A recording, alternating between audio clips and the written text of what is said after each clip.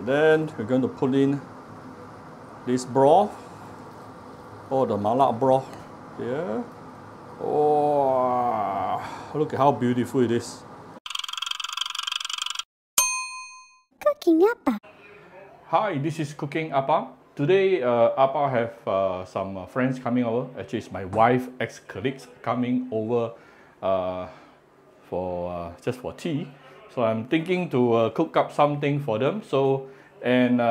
This is the time when I'm making this video. It is still Chinese New Year, 2024.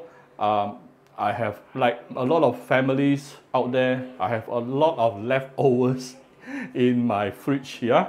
So I'm using this opportunity to clear my fridge, and this is why you see there is a good spread of ingredients. And it also tells you that, hey, you know, there's no rule as to what you can put in this particular dish. Appa is going to make an instant hot pot. Yeah, in China, there's this thing called Mao Cai. Yeah, it's an instant hot pot. Basically, what you do is you just blanch all the ingredients and put it into a big pot. Then you make the mala broth separately and pour the mala broth over the ingredient. That's it. That's how simple it is. All right. So there's no rule as to what you want to put inside. Use whichever ingredient you like. Right? But very quickly, let me show you what I'm going to add in today. I have some tofu. Tofu must go with a hot pot. Seriously, very nice. And then some fuzu, my fried fuzu, my wife's most favorite. And I have some jingzhengu, yeah, jingzhengu. Suddenly I forgot what is jingzhengu. Someone just write it on the comment section below. Some mushrooms, yeah, and then enoki mushroom, and then some cucumber. I have some small jagung, yeah, and some cabbage here. And these are some mixed fish ball, mixed fish ball that from yesterday's hot pot. And also I have some prawns as well. And the prawn I marinated with a little bit of salt and also white pepper. Then this is how we are going to make the mala sauce. We have some minced garlic, ginger, fresh coriander roots, and also shallots. Some fresh coriander for garnishing later.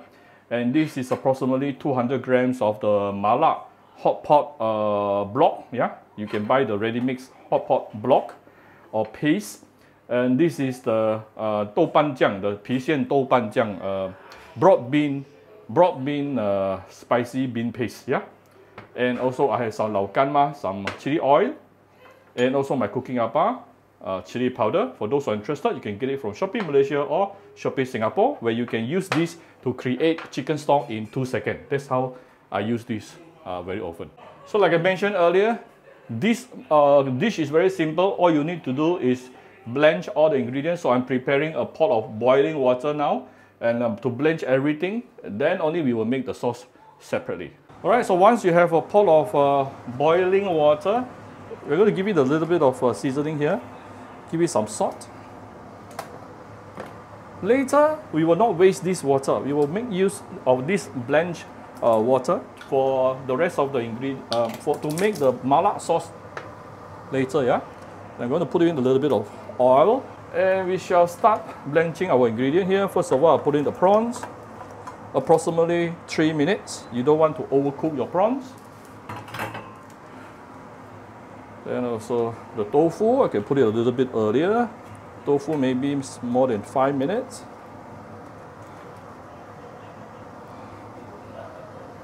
So different ingredient will have different cooking time. You do need to adjust accordingly, yeah, depending on what is the ingredient you are actually using. I have some jagung here, little jagung, and some mixed fish ball.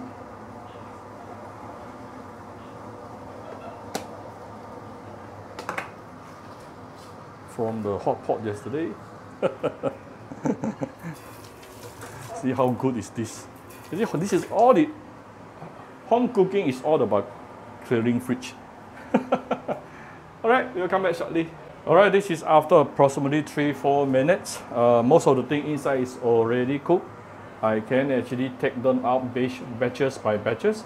Prawn, definitely cooked. Look at the color, and it has already curled up. And prepare a big serving tray or plate at the side, so that you can actually start arranging, yeah, the ingredient, yeah. Item which is cooked and move it over to the serving tray. That's all. And then you have finished your step 1. This dish only has 2 steps. Then I will start blanching the rest of the ingredient. Yeah. Your only task is blanch everything. That's it. Wow, can you hear my wife's friend? They're all shouting. They're all playing games. Okay. Alright, the tofu and the veggie is already cooked. Now I can actually take it out. This is probably after another 4-5 minutes. Yeah. Wow. Alright, see, this has already become a stock, beautiful stock. Now we are going to put in those that can be cooked very easily. These are the fried futu. These are the enoki mushroom and also cucumber. They are very exciting outside. Not sure can you all hear or not. All this will take about 1 minute. Good enough. Once it's softened, I can actually take it out. Cucumber, you can basically eat it raw as well. No worries at all. Exactly 1 minute. I can actually take all this up. Oh, you can put fish, you can put meat. Really up to you. Oh, by the way, there's one thing if you have at home, put it in. Roast duck. Oh, if you have roast duck at home, seriously, it will taste heavenly. I don't have roast duck today. Tried to find from the wet market this morning, couldn't find it. Alright, so what you can see here is I have a beautiful broth and then a tray full of blanched ingredient. Now we are going to make the sauce. Right, I'm going to show you how you can very easily make the mala sauce at home. Give it some oil. You can be a bit generous with the oil, don't worry. And then you want to saute all the fresh herbs here. Garlic, ginger, shallot and also fresh coriander roots.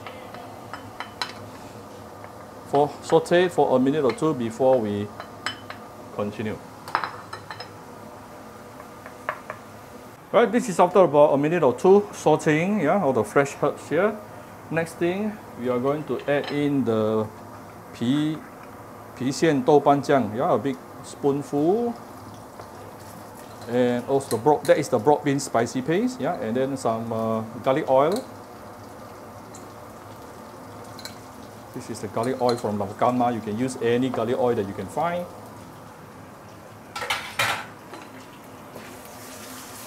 Wow.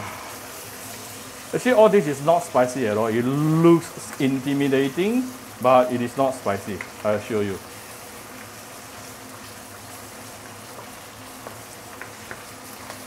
But look at the beautiful reddish color. Next thing, we are going to add in this is what I call 底料, yeah, 火锅底料. The hot pot, yeah, hot pot ready mixed hot pot paste. So you want to slowly render this. Alright, you don't need to wait until it is fully melted because I can let it melt in the broth later. Now we can actually add in the broth. Now you can raise the heat. I forgot. No need to let it melt. Let it melt inside the hot pot broth. Alright? Look at how beautiful it is. And now I already raised the heat. And I'll be adding in some of my cooking appa chicken stock powder. Like I mentioned, this will become chicken stock. Right? Once everything inside is nicely dissolved, yeah, especially the block, yeah, the hot pot base paste is ready. Then you can have a taste. If it's not salty enough, you just use the salt and also sugar to adjust the taste.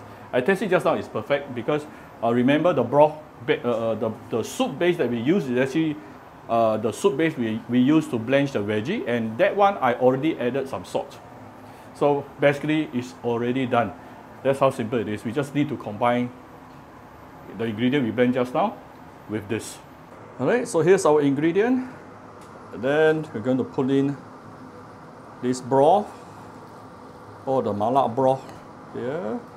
Oh, look at how beautiful it is. Oh, a lot of beautiful chili oil. This is not for those who are scared of oil. All right, let me see. And then if you have some white pepper, you can put some white pepper on top. I'm going to put some Sichuan peppercorn powder instead. You can put some hot oil on top if you want, but I think it's not necessary lah. This is good enough. Alright, I hope you like my very simple video today. Actually it took quite a lot of time because of the preparation work. But cooking is very simple.